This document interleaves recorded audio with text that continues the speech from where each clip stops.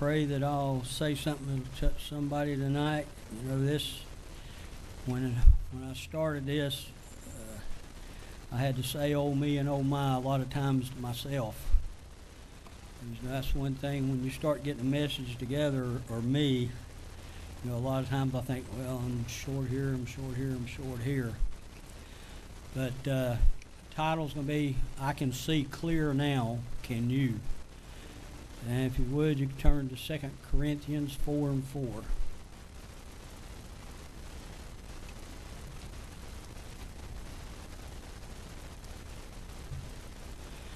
In whom the God of this world hath blinded the minds of them which believe not, lest the light of the glorious gospel of Christ, who is the image of God, should shine unto them.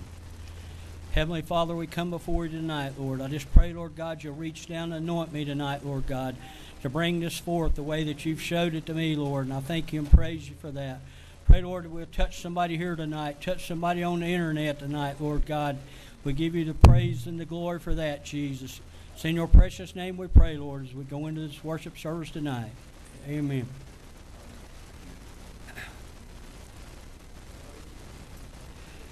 You know, starting in Corinthians, the God of this world is Christ. But the God of the world that blinds us, that's a small G-O-D. You know, he blinds us. Not our God don't blind us. The devil himself portrays himself as God to blind the children in this world, and it's unbelievable how much is happening. People are deceived by this God. You know, they're deceived with TV, pleasures of life, tomorrow. You know, and a lot of times tomorrow never comes. And there's too many false religions out there, too many young people, they don't have a clue what to do. I mean, they're led astray, and they don't have no idea which way to go if we don't show them. We need to show them the gospel of Christ. We need to be the light to bring them out of darkness. You know, the world's not going to show them anything good. All they're going to show them sin, and worse sin. It's our place to lead them to Jesus. You know, if we fall short, it's us. You know, it's our responsibility to lead this next generation, because you can see it coming. I mean, you know, I'm not talking about our church. You go to any church you go to. Me and Gail visited one the other night. There's no young people in church no more. It's people our age. All right, when we're gone, what's going to happen? If we don't lead them and turn them around, you know, the church will go away as such, you know, because they're not going to know what to do. They won't have a clue if we don't lead them that way. You know, I had eye surgery, and now I see a totally different picture with my eyes. You know, I thought I could see before, but now I see things brighter, clearer, and this is the same thing that should happen to people when they get saved. They should see brighter, they should see clearer. You know, don't look back at what you left behind, look at what's ahead, that you see those things. The things of this world look dimmer once you're saved. You know, I don't have the desires of my heart like I did at once. You know, used to I couldn't stay off a golf course, couldn't stay out of a racetrack. Now it don't bother me. You know, I'm getting older, but I'm getting more and more years trying to serve the Lord, trying to do better. Have I arrived? No, I have not arrived. I still got a ways to go. You know, I don't think you're going to arrive till you leave here in heaven, and then you can say I've arrived. Because it's a battle that you're fighting all the time down here. We should see things that make us brighter, like more reading of God's Word. Oh, me. More singing. Oh, me. More witnessing. Oh, me. More testifying. Oh, me. We should do more of these things to keep a brighter light and a vision to see Jesus one day. Don't think you can do all this at once. But a day without these steps, you can start a downfall. If you're not careful, then you'll just keep spiraling down, down, down, down. You know, my eyes got bad over a period of time. They didn't just get bad like that. And we can fall over a period of time. Each and every one of us, you know, God, He can keep His hand on us where we won't fall. But if we disobey Him and not listen to Him and do His word, then we can start the spiral downfall over a period of time. And if we don't watch out, we'll let Satan slip into our lives. And once he slips into your life, if you're not careful, you're going to go his way. Because he's going to start persuading you with things like, look at this, look what they got, look what they got, look what you could have, look what you could have. But we don't need to do that. We need to stay closer to Jesus. In Matthew chapter 5, verse 16, let your light so shine before men that they may see your good works and glorify your God which is in heaven. We need to show our works. You know, we don't need to hide them under a bushel. We need to show them. You know, that God is real, that God is the light of this world. You know, if we don't, who's going to do it if we don't?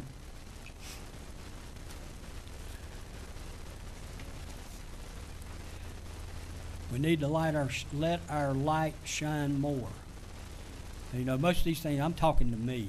And if it fits you, fine. But I'm talking to me. I need to let my light shine more. There's too many times and too many opportunities I've had to do stuff that I haven't. You know, sometimes confession's good, but I mean, you know, I can look back and tell times I could have done a whole lot more and had a whole lot of opportunities that I let slide by. Sometimes when these opportunities slide by, they never come again. You know, sometimes you just get one opportunity. Sometimes you might get two opportunities. Sometimes you might get three. But when that opportunity comes, you need to show it. If we don't do as the Bible tells us, we fall short in glorifying our Father in heaven. We have to do what this Word says do. You know, we don't need to do what man says do. We don't need to do what doctors say do, what lawyers say do. We need to do what the Word of God says to do. If we do that, we all get closer and stronger before Him. And, you know, that's what I want to do. You know, He's not pleased with us when we're not doing our part to save the lost. He's not happy at all with us. You know, I think, you know, he couldn't be happy with me if I'm around a sinner and don't try to witness to him some way. He's not happy with me. And I don't think He's happy with any of us. You know, if we've got the opportunity to say, you don't have to beat them over the head and beat them with a stick, but, you know, you can say a word. It don't have to be no long, drawn-out sermon. You can say one word that could turn somebody's life around that you may not even know about at this time. You know, it might be down the road. Might be weeks, might be months, might be years. But when that word's instilled in your mind, you'll remember it. You know, I had been in church before when y'all started praying for me here. Down deep, I knowed what I was supposed to do. I knowed I should be in the house of God. I should be in here worshiping the Lord. But I took that downward spiral where I fell to the world, and I was listening to the world more so than I was God. Because if I'd been listening to God, I'd been back in the house of God with Gail and the children a whole lot quicker. But He was merciful to me that He gave me the one chance. Like I told her, one chance. And probably if I hadn't, I really probably would not have had another chance. I think that was my chance right there. You know, get it right, boy, or it's over. And that's what we all do if we're not careful. We don't want to let the devil trap us into stuff, because it's easy to fall in a trap. I mean, it's easy. You got to read the Word. You got to stay on top of things. I mean, you don't have to fall in a trap, but it's very easy if you're not doing what you're supposed to do on your end to try to glorify God and trying to stay closer to God. If you don't, you can fall in that trap. In this dying world, that's what's happening now. A lot of people are falling in that trap. They're falling in that trap. And it's our job to go bring them out of this trap.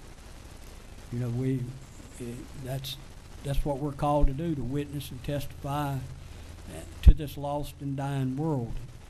And as myself, I need to do a whole lot better. I need to do a whole lot better. And it's shameful that sometimes you got to go through something and you start studying the Word to open your own eyes. You know, I wasn't saying open everybody else's eyes. You know, when I was doing this, I was thinking, open my eyes, Lord, open my eyes. Because, you know, nobody knows you better than yourself. I mean, they don't know. I know Donnie is a good man, but that's all I know. Donnie probably vice versa. He thinks maybe I'm a good man, but that's all he knows. You know, we don't know what we do when we're away from here. And you know, if you're not careful, you fall into them traps. And that's what I did. I fell in a trap, backslid, and I was out of church probably 5 or 6 years. And I'm not proud of it. If you go to John chapter 9, verse 1 through 7, and as Jesus passed by, he saw a man which was blind from birth. And his disciples asked him, saying, Master, who did sin, this man or his parents, that he was born blind? Jesus answered, Neither have this man sinned nor his parents, but that the works of God should be made manifest in him. I must work the works of him that sent me while it is day. The night cometh when no man can work. As long as I am the light of the world, I am the light of the world. You know, it don't get much simpler than that. You know, he is the light of the world. This man was spiritually blind from birth. I think we're all spiritually blind from birth. We all have to get saved. We're not born saved. I mean, if you're a child and something happens, I know you go to heaven. I ain't that far out where I can't, you know, I understand that. But I think we're all born blind, a spiritual blindness to this world. This man had a physical need to open his eyes, and Jesus opened them.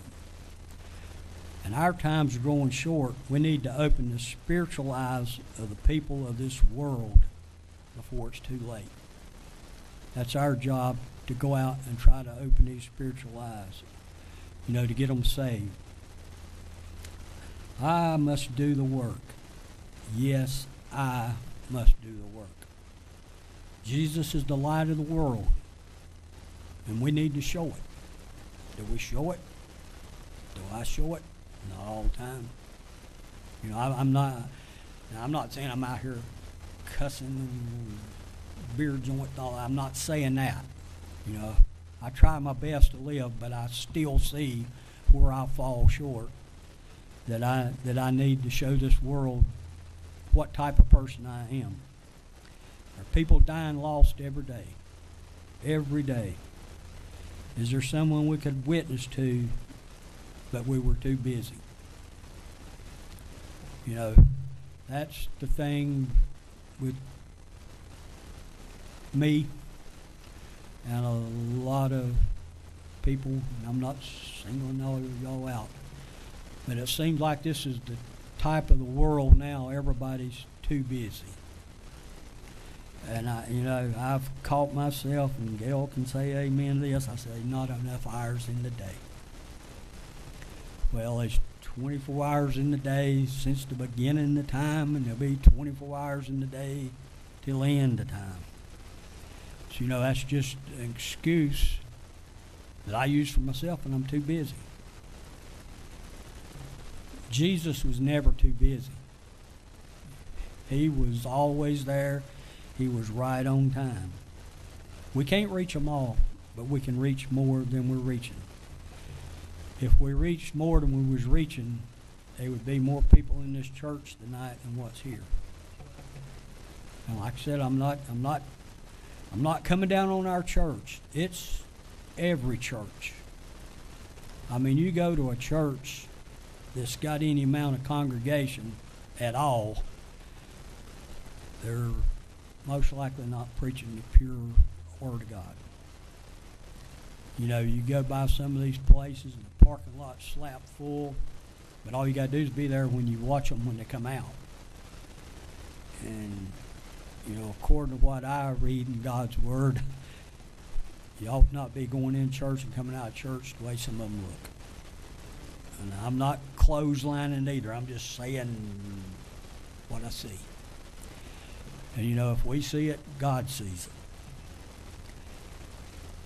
it. And I look at myself, I know I fall short. There's a number of times I have fell short. You know, maybe the Lord let my eyes get dim to seeing, to open my eyes. Because I'd never give this no thought till I worked on this. Gail had to work Monday, and I just got in there and me and the Bible and the Word. And, you know, Lord, you got to help me get through this. But like I said, every time I'd say something, it'd like, oh, me. You know, it's just like I was preaching to myself. But, you know, sometimes we might need to preach to ourselves. You know, not all the time, but I'm just using me as an example because I know we got a great pastor. I mean, one of the best pastors in Gastonia. He preaches the Word every time he's in here. I mean, you can open the Bible and look, but when he preaches, you can guarantee it's in black and white or red letter if Jesus said it in the Bible. He don't take away and he don't add. And, you know, I would like to get in my life strong enough where I didn't take away, didn't add. I don't think I'm taking away or adding to the Bible as such. But I'd like to get strong enough where I'd know I'm absolutely right or this is absolutely wrong. There's no middle road. There's no middle road. You're either right or you're wrong. And, you know, I just don't want wrongs to mount up and drag me down. You know, 72 years old, I've come too far now to turn around and look back. You know, it don't take no rocket scientist to tell you I haven't got as long left as I've done been here. And you don't want to live this long and then lose it all in the end. And I don't. You know, I love the Lord. I appreciate the Lord. But I know I need to do more for the Lord. I mean, I don't think any of us can do too much. There's no way possible we could do too much. But you think of all the things He has done for us, all the things He's done for me. You know, healing your body when you're sick, taking care of finances. You know, I've never been hungry a day in my life in 72 years. I can't ever recall a time when I was a kid to now that I didn't have something to eat. I've not been what I wanted to eat, but I had something to eat. And you know, that's the way that our God is. He supplies your needs. He might not supply your wants, but He'll supply your needs. And He's always been there for me. He's healed me every time I've been sick. He's healed my family every time they've been sick. He protected Raven last week when he was in the wreck. You know, that nobody in the world would do that. They could care less. But He sees everything that goes on.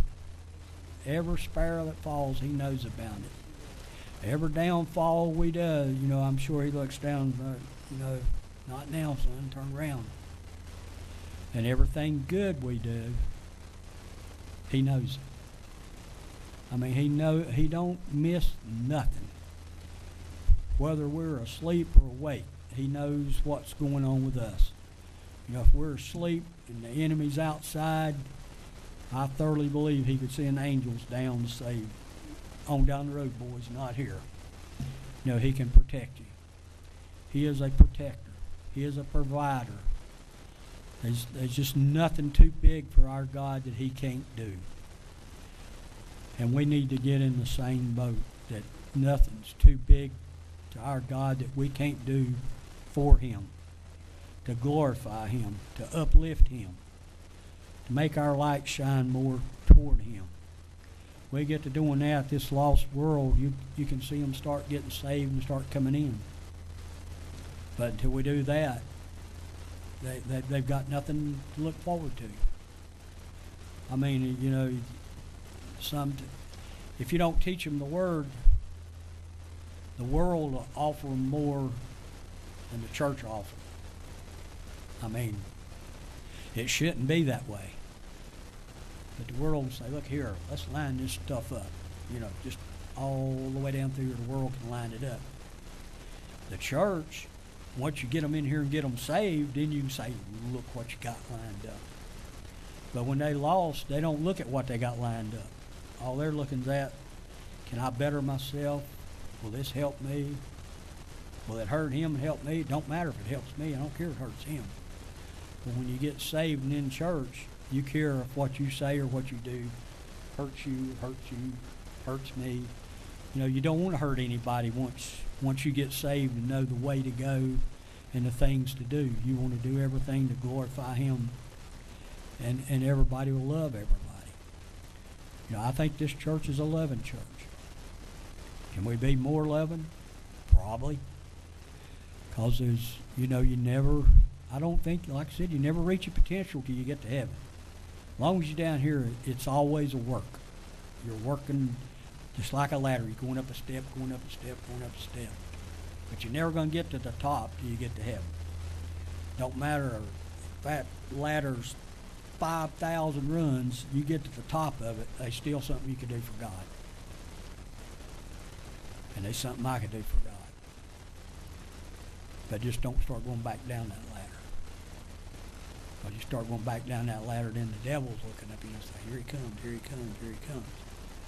And if you ain't careful, there you are. So I hope I haven't hurt anybody's feelings. I love each and every one of you. But I just hope that you can see a clearer vision like I have now. You know, that it's opened my eyes what I need to do that I wouldn't do. I love all of you. I love all of you on the internet. You know, I try to love everybody. Some people hard to love. But you go on. You know, it ain't no use to kick them when they're down, I guess. And they have been times in my life when, you know, they down, let them stay down. They done it. Leave them alone, kick them. You know, cover them up. It ain't no good to nobody. But everybody is good. The Lord don't look at us as higher. He looks at all of us as lost souls until we're saved. And then once we're saved, you know, all of us are supposed to glorify Him and uplift Him. Altar's open if anybody wants to pray. And Sister Betty come back from you.